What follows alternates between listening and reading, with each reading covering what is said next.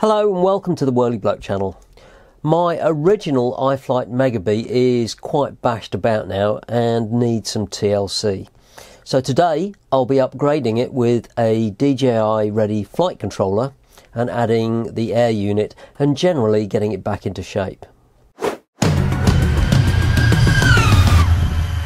Judging by the views and the comments on my review of this iFlight MegaBee last year, it's pretty popular. And iFlight were the first to offer a bind-and-fly cinewhoop that could carry a GoPro, and now all the others have followed. iFlight themselves now have a DJI Air Unit version available of this, so I'm going to upgrade this original version rather than just go and buy a whole new quad.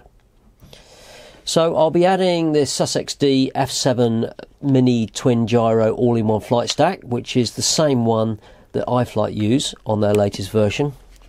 I'll be upgrading the 4-in-1 ESC as well, and I will need to squeeze this Air Unit down into here somewhere. Looks pretty tight. We may have to put these flat rather than in a stack, and I'll be pimping it up with these multicolour TPU Ducts and a new GoPro mount with this protector on it. To be honest, these PLA ones are pretty beaten up and broken now, and I think TPU is a much better option. Along the way, I'm going to need to design and print some bits and pieces to hold the Air Unit itself in here somewhere, and the antennas at the back. And this is already fitted with a TBC CrossFire. The antenna's mounted nicely on the backs there, so I won't need to be changing that.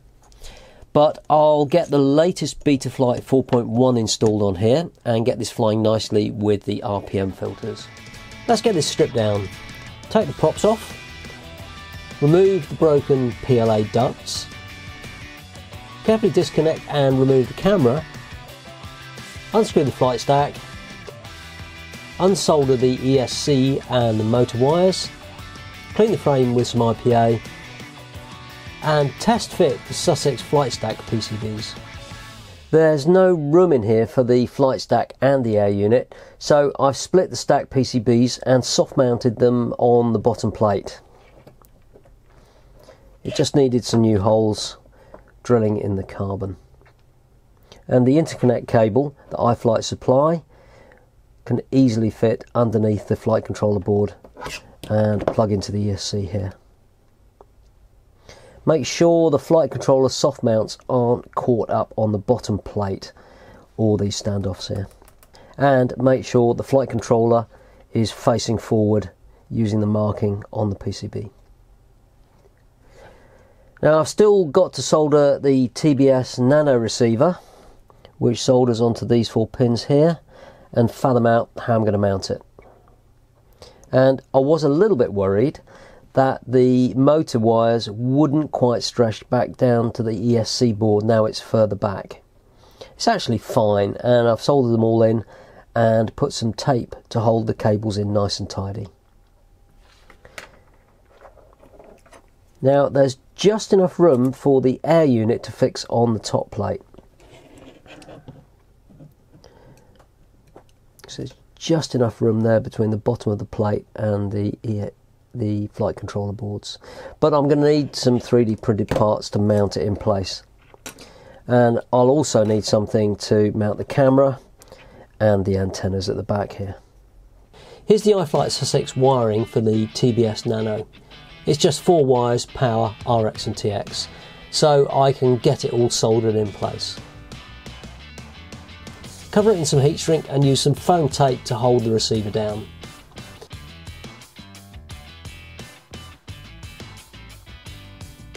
And I'm using some hot glue to make sure the wires stay put. The Succex is DJI ready, so I just need to plug the interconnect cable in. Then solder the battery wires and a low ESR 470 microfarad 35 volt noise suppression capacitor, and use a zip tie to hold everything nice and secure. Now I can start measuring up and design some 3D printed brackets to hold the Air Unit, the camera and the Air Unit antennas. I'm using 123D and Simplify 3D, and I'll leave links in the description where you can download the STL files.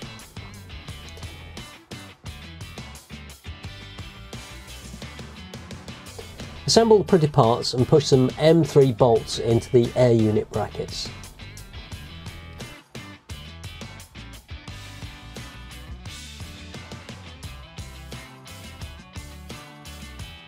Now you can fix the new camera brackets with the original 2mm bolts.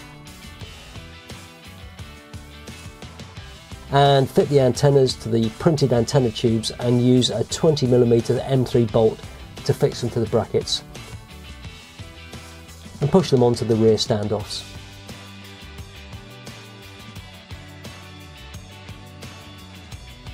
Drill a couple of M3 holes in the top plate.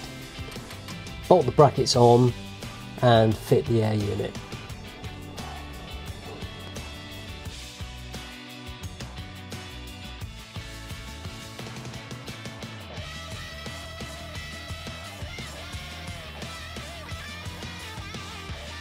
Push the DJI interconnect cable in place.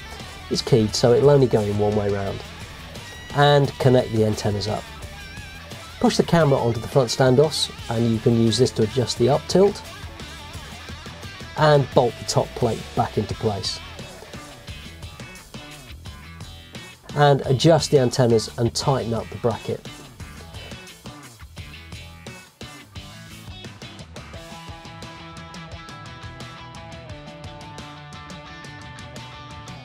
Finally, check the fit of a battery strap under the top plate.